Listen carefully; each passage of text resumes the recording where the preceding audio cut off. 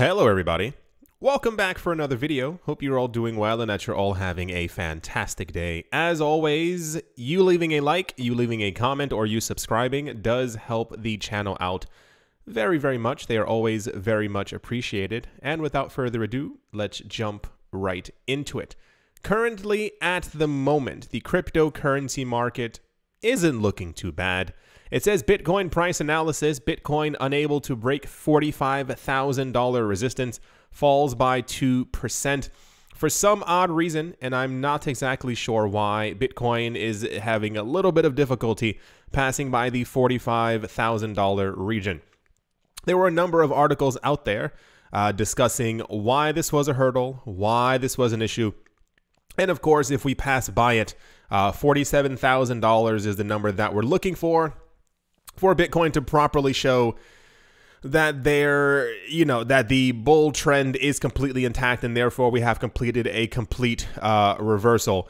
The only thing I can think of whenever I see articles like this or hear news like this is, especially, don't forget, it's only been roughly around 7 days. Don't forget, Bitcoin had troubles passing by 38,000 and Bitcoin had a hurdle at 39,000. Bitcoin had, a rough time passing by 40,000. Bitcoin was going to have a rough time passing by $42,000 and $43,000, and then we got to $44,000, and everyone seemed completely surprised.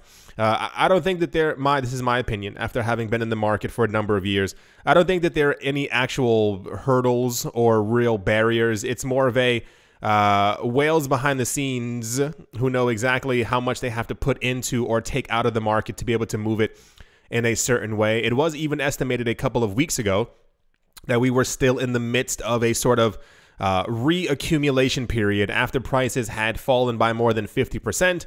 And over the course of that same exact 4, 5, 6 month period, we had news roughly every 55 hours that whales were buying up huge amounts of cryptocurrencies, even as the prices continue to move downward. This one says Ethereum price analysis, Ethereum drops 2%, $3,100 holding strong. A lot of, if you read through the actual articles, I'm paraphrasing and telling you as opposed to have to go through them. A lot of them are saying that this is actually really good, that we are having a bit of a pullback, a bit of a slowdown. I told you before, the news that we got from a number of people yesterday and the day before, that they were expecting Bitcoin to hit a brand new all-time high in the next 19 days was a little scary, because whenever we've heard news like that before, there usually is always a very dramatic pullback in price by about 15 to 20%. People begin to panic and they go, is this the end? Is Bitcoin going to fall? Why is Bitcoin falling so much? It's usually because we've moved up so much in a short period of time.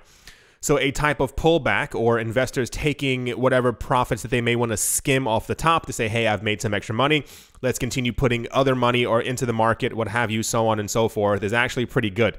Because any pullback that we experience that isn't 15%, that isn't 25%, is also very good for the market as well. I'd rather wake up and see that we've had a 1 to 2% fall than a 17% fall in Bitcoin's price after we've been going up for the last couple of days. It says Bitcoin reverses its trajectory after touching $45,000, but mega whales are buying. No surprise at all in any way, shape, or form. We continuously get news like this, and I assume we will get news like this for a very long time. It's usually not even just Bitcoin. It's usually Bitcoin, Ethereum. We've had whales buying Shiba Inu and Cardano news, and whales filling up on XRP because of the expectation of the lawsuit being over.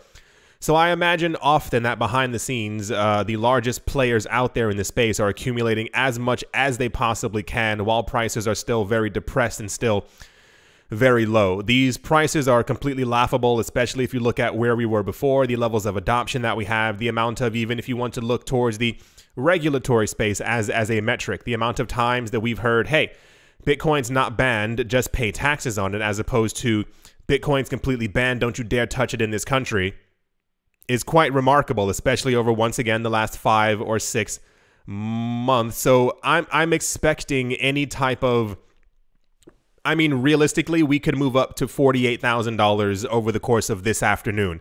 It's just a matter of if the money behind the scenes is actually put into the market and then everyone else sees that the market is moving back up, because it always takes other people as well It's kind of for those of you who've been here for a very long time, this is like a very long running joke.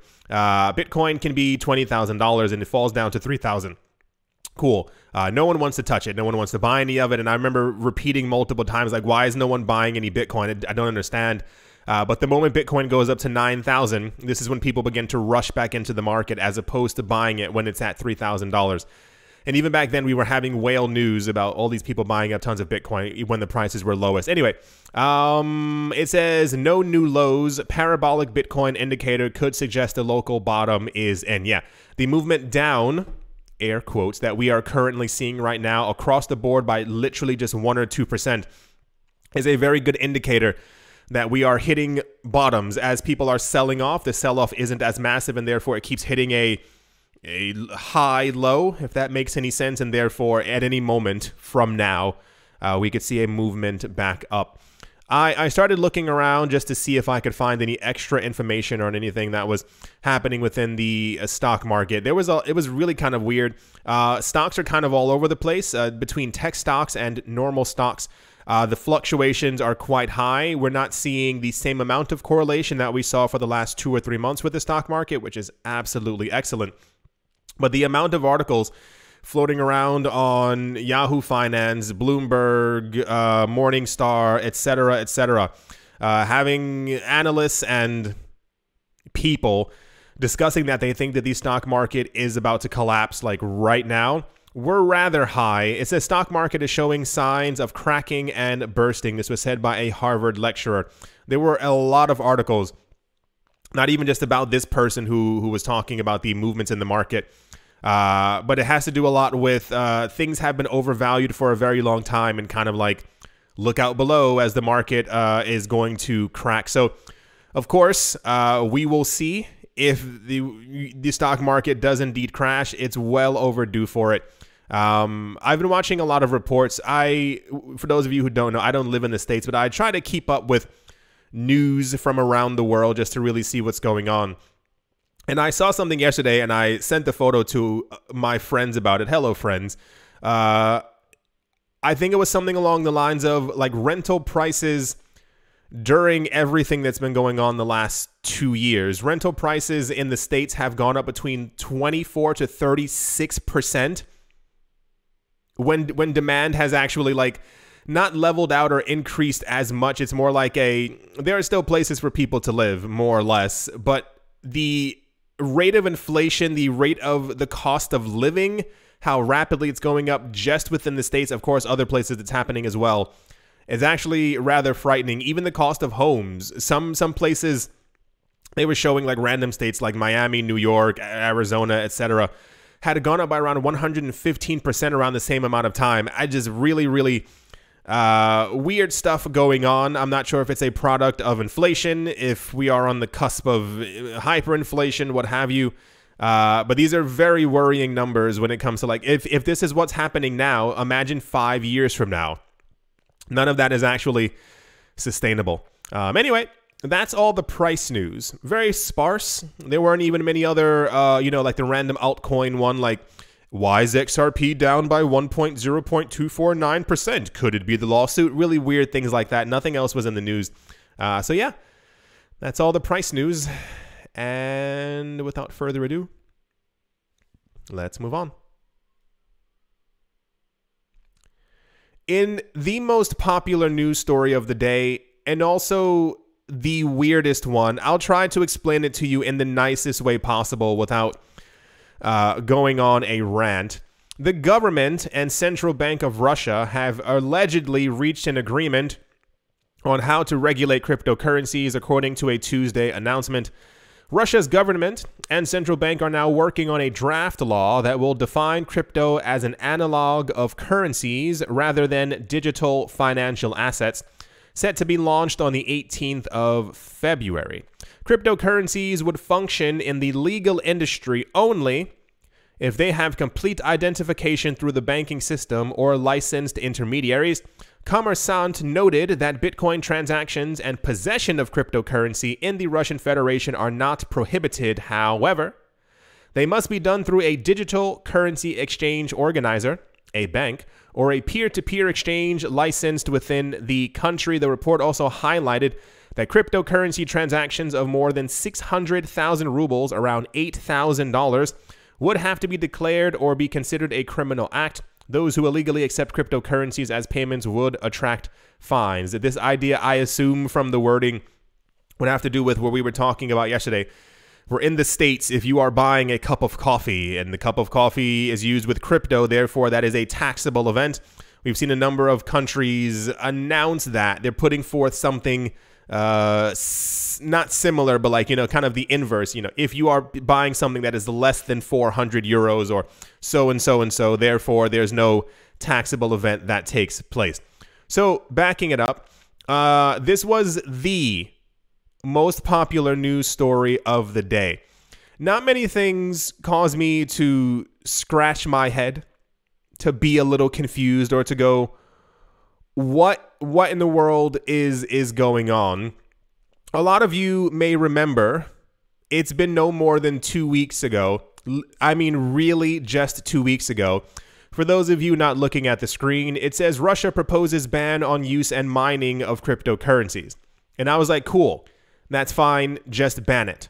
So many countries continue to, actually it's only about 4 different countries on the planet, the same ones over and over, continue to announce continually that they are going to ban cryptocurrencies.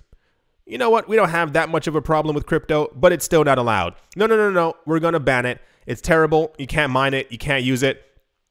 We could see how crypto could be used, but still not here. We're going to ban it. And it's happened over and over and over. So the fact that this news came out this morning, no more than a couple of days ago when the government was talking about banning it, and then we had the other news about the president saying that he saw merit in cryptocurrencies and therefore it should not be banned. Once again, it implores you, just as a human being alive on this planet, to learn how actual law works in many other countries and who actually has the final say on all of these things.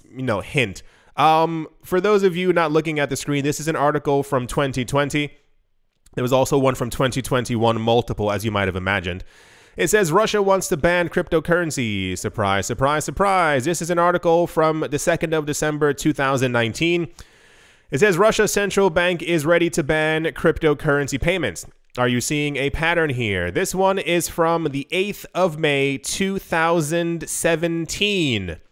It says Russia will have blockchain regulation in place by 2019. That is, of course, something that never took place.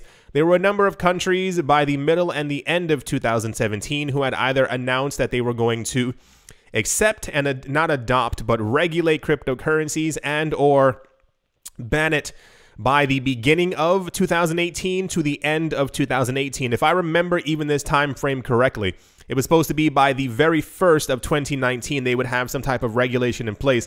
And this is the news that we were talking about before, where the actual proposed plan was to basically only allow people who were rich and or what's the word? Not retail investors, but whatever higher ranking investors to be able to invest in the market, and everyone else would be fined if they tried to do so. We've had news for almost 5 years now that they've been trying to ban cryptocurrencies. We also had it a couple of days ago as well. And now a lot of people, and I don't understand why people do it, and I don't think my mind is meant to understand why they do it. We're actually praising this news as something absolutely wonderful and incredible. This is the word propaganda pops up really quickly into my mind. This is another type of manipulation in the market that I don't think people see as actual manipulation. Have you ever seen, and once again, watch documentaries. I know I mention this every single day. It's really good for the mind. Watch documentaries on how banks manipulate the gold and silver market, because it's very prominent. It happens all the time. Or what any country can do, especially those who are very heavy with petroleum, are able to actually lower the prices of oil and then also make them skyrocket once again. It doesn't take a lot of effort, especially if you are an entire country as opposed to a company. So as it stands right now, not that I was ever thinking of holding my breath for this kind of news, in the first place. We've had this news multiple times. Remember the news that we continuously got from India? We're going to ban crypto. Crypto's not that bad. We have regulations for cryptocurrencies coming by the end of 2019. Goes to Parliament. There's no thing for cryptocurrencies. Cryptocurrencies are banned in India. Cryptos aren't that bad. We're going to have regulation for cryptocurrencies by the middle of 2020. And it continues going on and on and on and on.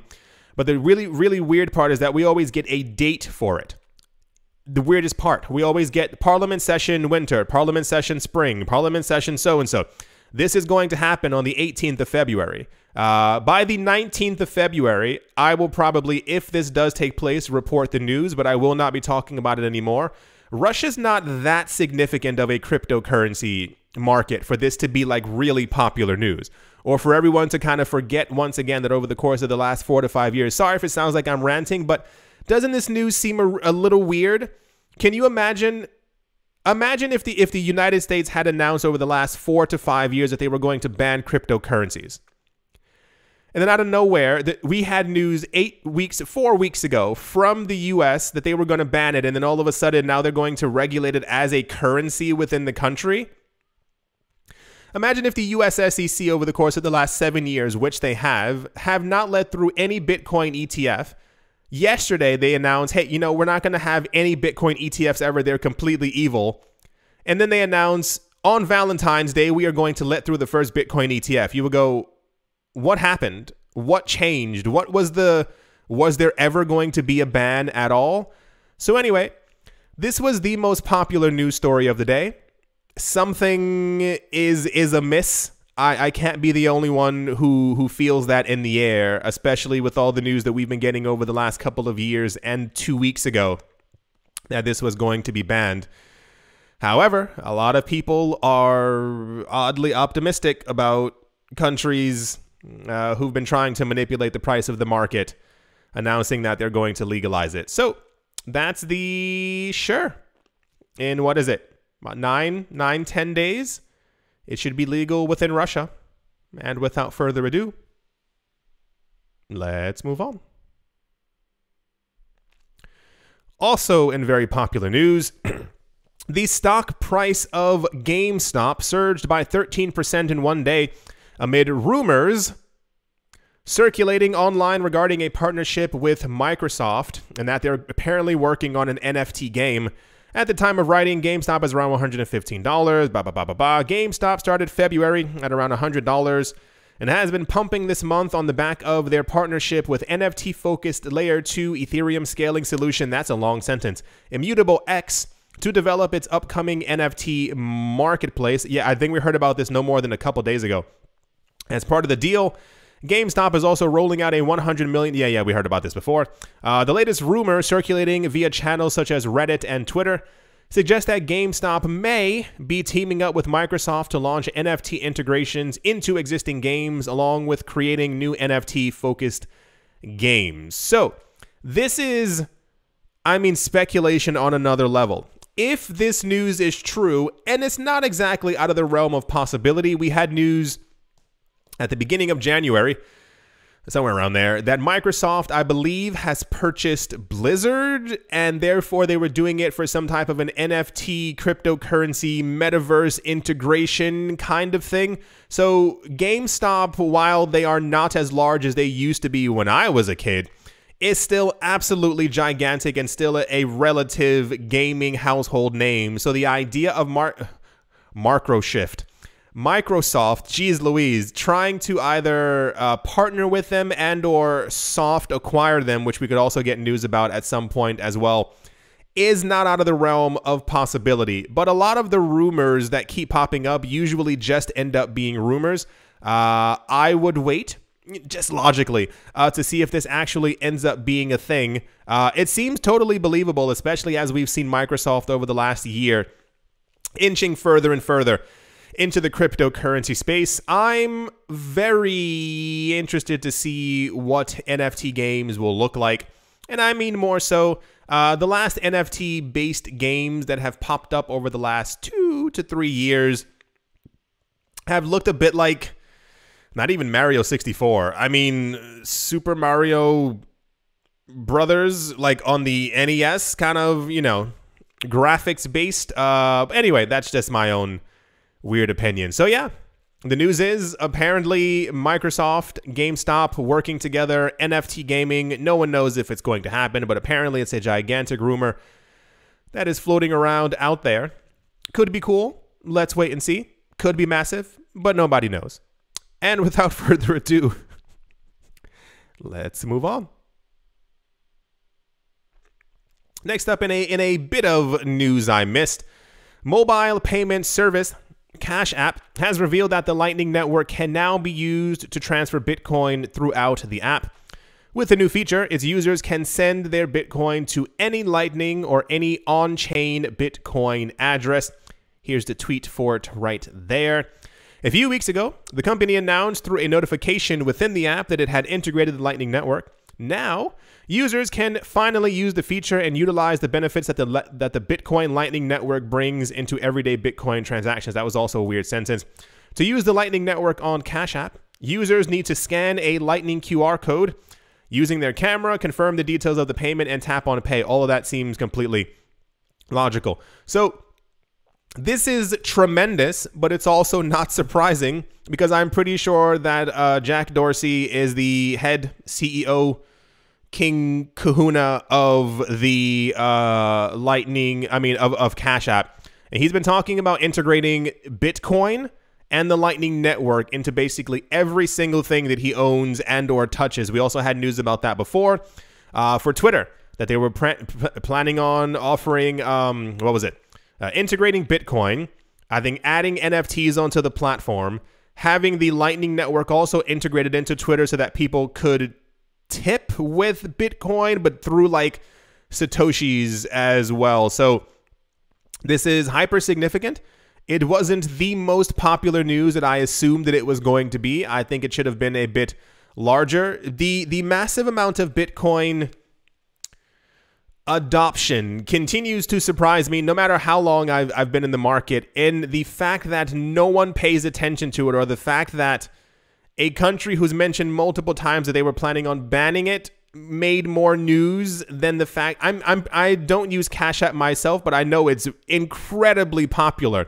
We also had news before there was some other major app that also integrated Bitcoin or Lightning Network for cryptocurrency payments, and I think this was a month ago, that also had like one article. So anyway, we will eventually be able to pay with Bitcoin for everything, everywhere, especially through the Lightning Network. In 2019, I was saying, I wonder how quickly the Lightning Network would have to or would be adopted for Bitcoin payments, because the idea from all the mega institutions was that everyone would be paying in Bitcoin by the year 2030. And I was like, well, you're going to need the Lightning Network because no one's paying a $28 transaction fee for Bitcoin. And now here we are. Lightning Network continues to expand. It has more nodes all the time. There's more money being pushed inside of it. And it's quite fascinating. Yeah. That's the Lightning Network news. Should have been more popular. And yeah, let's move on. And to finish things off, users of Japanese message giant Line will soon be able to use the app's native token for payments at select online merchants in a limited trial. In a Tuesday announcement, the Line Corporation said that starting on the 16th of March, users would have the option of paying with the Link token, not to be confused with Chainlink.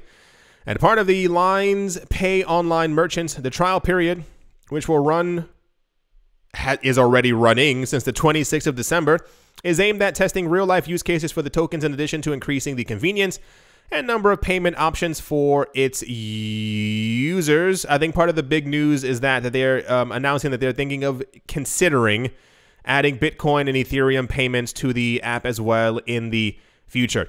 I saw this news and it immediately like flashed in my mind of there were I think 3 different messaging, texting, SMS apps around the United States and also in the European Union, I'm pretty sure, and in the UK, that announced that they also were thinking of making their own cryptocurrencies. And then the moment that the US SEC, the CFTC, I think also Congress heard about it as well, these were completely all shut down, and they all had troubles with the SEC immediately following the announcement of their crypto coin launch. So this probably will never ever launch in the United States the same exact way that they went after Facebook coin as well. Anything that even looks remotely similar to or could be used outside of the US dollar is always a red flag for politicians. So yeah, I mean, I think it's cool that other countries are allowing, you know, their messaging apps to also have their own coins and their own digital currencies.